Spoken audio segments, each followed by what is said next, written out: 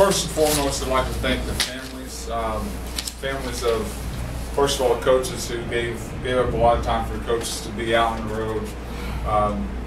That's very important. Our guys do a lot of hard work, and I'm very thankful for our coaches for all they've done. But it's those families that really take the time to make those sacrifices that I really can't say enough about, including some of the wives and then families of the other coaches, along with my own wife, Casey.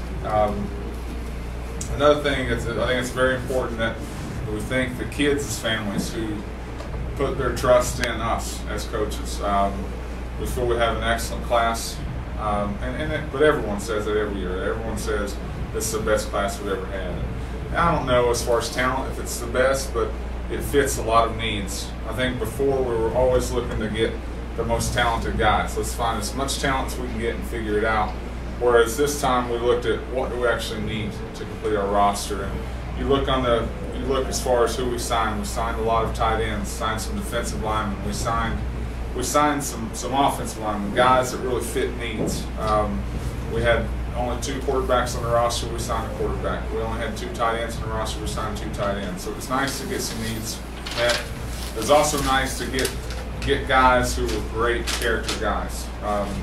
Very few of these guys, bad words were said about them from the coaches. Everyone said they were class presidents, top of their class, 25 ACT, help out in the community. So that was an important thing for us, to get guys that really fit a lot of needs as far as what we want to do, and also character guys that we know is going to come in and get a lot better once they're here.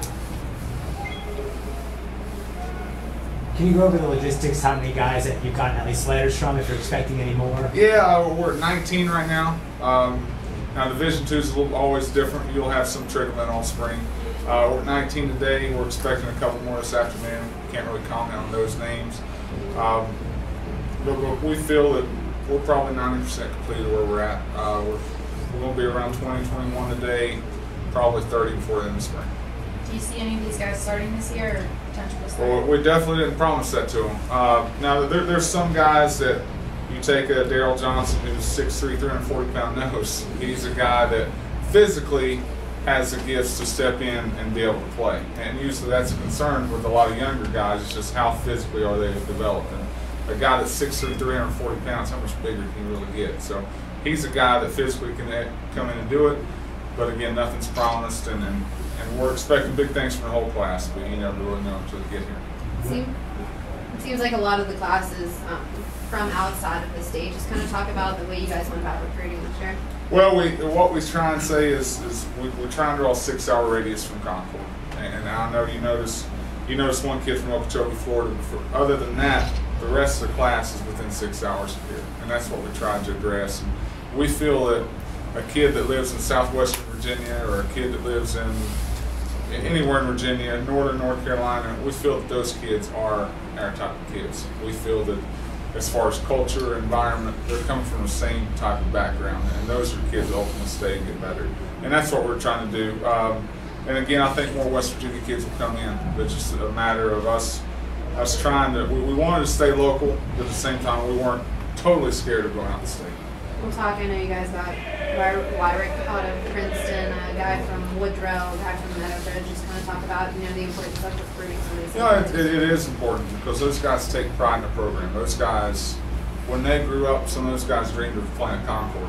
When a lot of these other guys grew up, they dreamed of playing at NC State or Virginia Tech or WU. So it's important to get guys that are going to have pride in the school, guys that have pride in the community, guys that can really take a P.J. Jones from Winston-Salem and then say, hey, this is what Concord's about. This is the background. And now those guys take pride in the program, and then you get something special going. Winning the conference 2 years ago, finishing last year strong. Has that made recruiting easier? It's definitely easier today than it was 4 years ago. 4 years ago, we were trying to sell a dream. We had an 0-11 team that we were trying to sell a dream of, one day we'll be conference champions. Now we're flipping and say one day we'll be national champions, and that's bold, but that's where we have to have our minds at. That's where we got to go. That's where we have to believe we need to go.